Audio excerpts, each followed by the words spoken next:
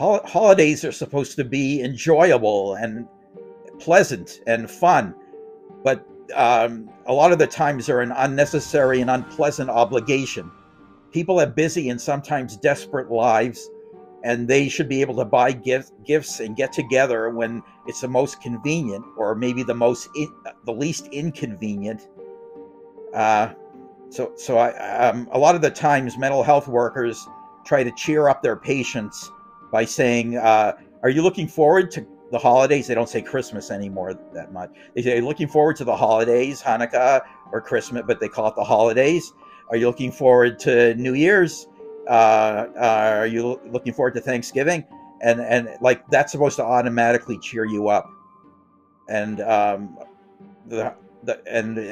lot of people who are with mental illness feel worse when they're at holidays.